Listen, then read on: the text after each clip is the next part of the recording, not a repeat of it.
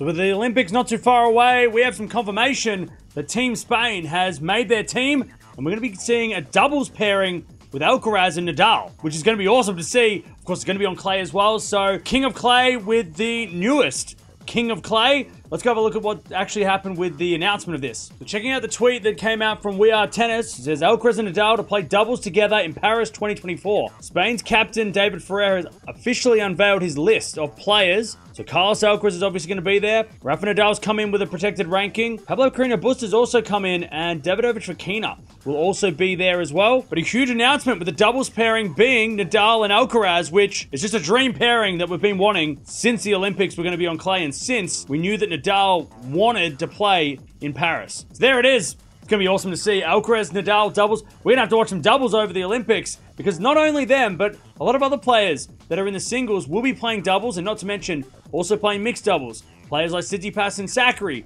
will probably team up for Team Greece, as they usually do in these kind of mixed double events. Also Djokovic, I'm sure he'll be playing every single event he can play to finally get that gold medal, not just the singles, maybe even doubles. I mean, that's what Federer did. Federer won a gold medal in the doubles. So did Rafa and the singles. So I'm sure Djokovic wants to get one at all costs, even if it is a mixed doubles or a doubles title. Let me know in the comments below. How do you think Alcaraz and Nadal are going to pair up together? And how do you reckon they'll do? Who knows? Will they medal? I mean, if they will medal, let me know.